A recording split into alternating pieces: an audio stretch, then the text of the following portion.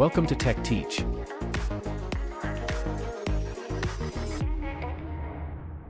So here an example is given. So in an example, it is the basic example of circuit switching network. So here it is going to connect 8 telephones are there. They are going to connect in a small area. So here it is saying like for voice signal, they require 4 kilohertz as the for sending the voice. For that, 8 devices are there, 8 phones are there, and each telephone requires 4 kilohertz as the voice channel. Or because the voice is having a frequency, so that why it is going to require a 4 kilohertz of frequency, and it is going to have 8 telephones connected. And also, once it is in terms of frequency it is talking about, so here it is going to say like it is assumed to have each link uses FDM, frequency divided multiplexing, to connect the maximum number of 2 voice channels. So if one voice channel is requiring 4 kilohertz, so 2 voice channel will be requiring 8 kilohertz. So bandwidth will be like 8 kilohertz for each link, because it's saying like each link is utilizing only 2 devices to be connected. This is the complete scheme that is given here. In the circuit switch network, 8 telephones are there. So 1, 2, 3, 4, 4 on the sender side and 4 at the receiver side. Okay, so this 4 at the receiver side are basically going to have system like they will be able to take the data from the 4 input telephone. So they will be providing the source side and there will be the destination side. In between that, there is a circuit switched network. So for circuit switched network, there is a requirement of what? The switches. So this is one switch that is at the input side. Okay, one switch, then another switch, and this is like 3 switches are there. This is going to take 4 devices. So 4 inputs should be there into this switch. So it is like switch 1. This is switch 2, switch 3. So switch 1 is going to take 4 inputs. So it is 4 inputs and 4 outputs will be there.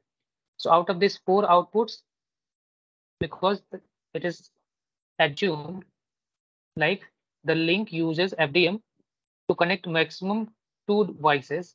That means this link can accept 2 voice signals at a time. That means one voice signal is of 4 kilohertz. This is of 4 kilohertz. So this link will be having 8 kilohertz bandwidth. So 8 kilohertz bandwidth is represented by this graph, like starting with 0 to 8 kilohertz. So this is 8 kilohertz bandwidth there for each channel. Okay. So in this switch, so switch how basically it's connect is, so it is internally connected. So it is shown for reference only. So here the telephone 1 that is having a 4 kilohertz bandwidth, 0 to 4 kilohertz. So maximum minus minimum, that is bandwidth. So 4 minus 0 is 4 kilohertz. So it is sending a signal that is having a bandwidth of 4 kilohertz. It will be passed through this line. So one will be going this way, then through this second link, and then it will be going here, and then it will be connected with the 7. So here the telephone 1 will be connected with telephone 7 by this way. So this switch will be directly providing a connection. So internally, for reference, this will be the type of connection that will be taking place inside a switch. So yes, telephone 1 is connected with telephone 7. Similarly, 2 is connected with this 6. 2 is connected with 5. So it is connected with 5. Similarly, the 3 is connected to 8. So 3 is there, that's connected to 8 one. So this is how connection can be done in case of circuit switched network. Of course, the situation may change when new connections are made. So if some new connections are made, some other devices are going to connect here as a at the sender side, then some other switches will be required. So the connection may be varying. Okay, the switch controls the connection. So whatever the connection should be done between 1 and, suppose 1 wants to connect with 5. If 1 wants to connect with 5, so this one internal connection will change to here. Okay, so based on the connection between 1 and 5, 1 and 7, 1 and 6, likewise, the switches will be deciding to connect or to search for a direct path between the source and the destination. So for connections, controlling the connections, switches will be responsible. That was the basic example of a circuit switch network. So another example here is given for a circuit switch network that connects computers in two remote offices of a private company. So here two different remote offices are there. So this is the complete circuit switch network is there. So this is like office 1 is there and this is office 2. So office 1 is having 4 computers and office 2 is having 8 computers.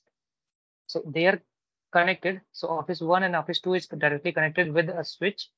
So this switch is 4 cross 8, means 4 inputs will be there and 8 output will be there.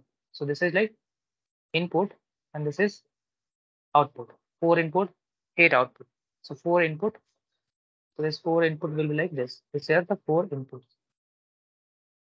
And output like this is the output. Means output lines will be there. And this switch is connected with another switch. So because this is 4, so it will be again having a 4 plus 8. So 4 as the input. So whatever data is coming, it will be taking 4 as the input. And 8 is as the output. So it will be outputting it likewise. The basic idea here is when there is Office 1 computer 1 wants to connect with Office 2 computer 1, then it will be following this path.